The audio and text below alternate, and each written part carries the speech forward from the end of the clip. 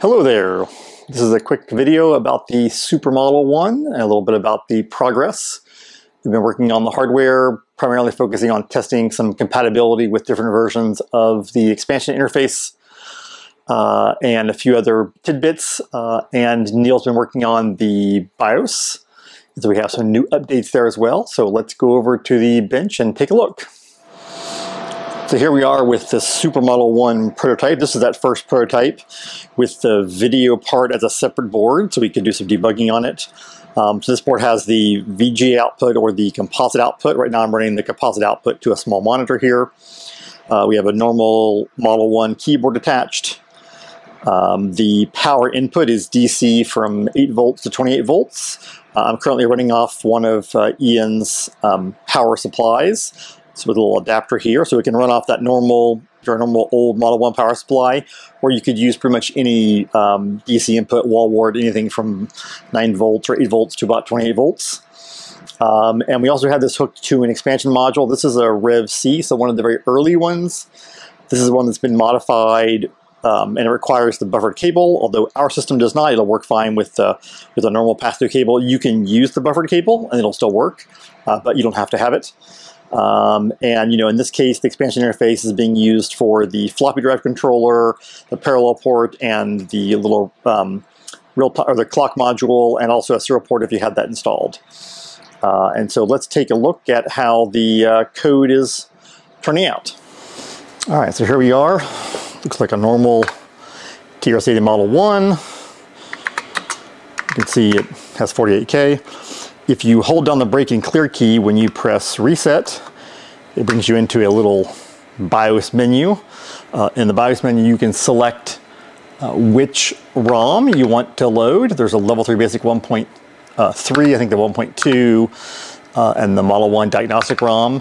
You can also change the clock rate, 1.77, 3.54, 7.09, or 14 megahertz. You can change it from the 2 different fonts. So that's the original TRS80 Model 1 font, and then this is a sort of enhanced font that uses the Model 3 character size just to make it look a little better, especially for VGA.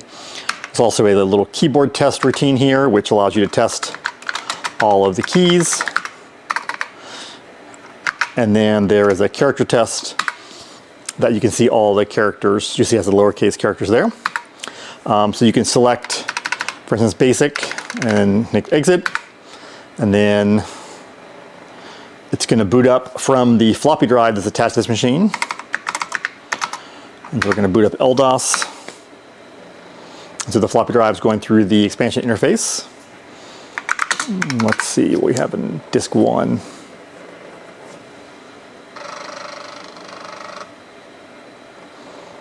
Okay, we can do Donkey Kong. All right, let's give that a try.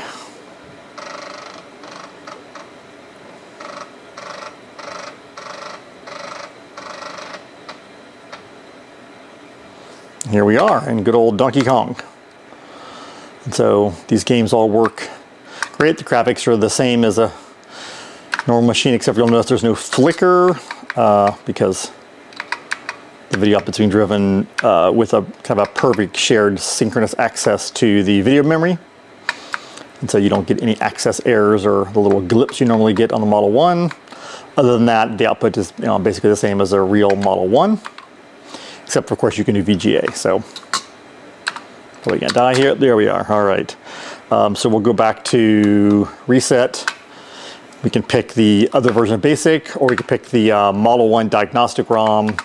So let's do the diagnostic ROM.